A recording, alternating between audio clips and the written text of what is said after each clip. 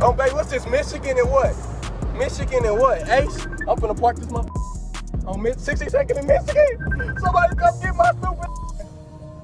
Please come get me. Please come get me. Please go get me. I'm on 62nd in Michigan. I just parked this.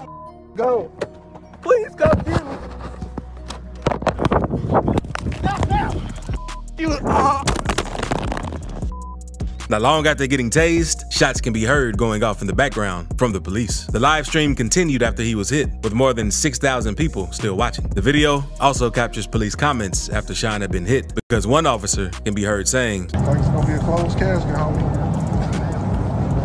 When did he tase him? He probably run after him and then tase him, and then. I'm saying that's a good thing to shoot at him. That's solid.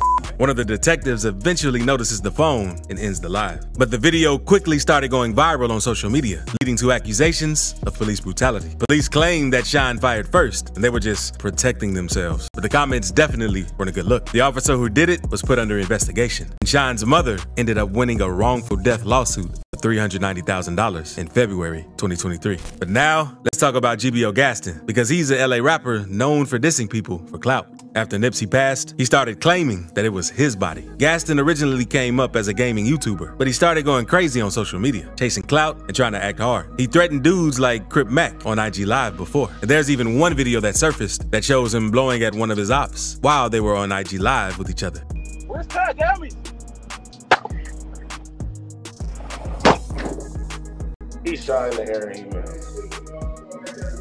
The dude wasn't fazed by what GBO Gaston did, since he knew Gaston wasn't really about that action. This clip went insanely viral, since no one had ever seen anything like that before on live. But the video only gets crazier, because Gaston isn't the only rapper who got famous from crazy incidents that happened on live. Because Honeycomb Brazy has had multiple incidents on live that could have costed his life. Because in November 2020, Alabama rapper Honeycomb Brazy went to buy a Kobe Bryant jersey from someone in Montgomery, Alabama. And Brazy was chilling in a parked car outside a barbershop with some of his partners, showing off the jersey to everyone on his live.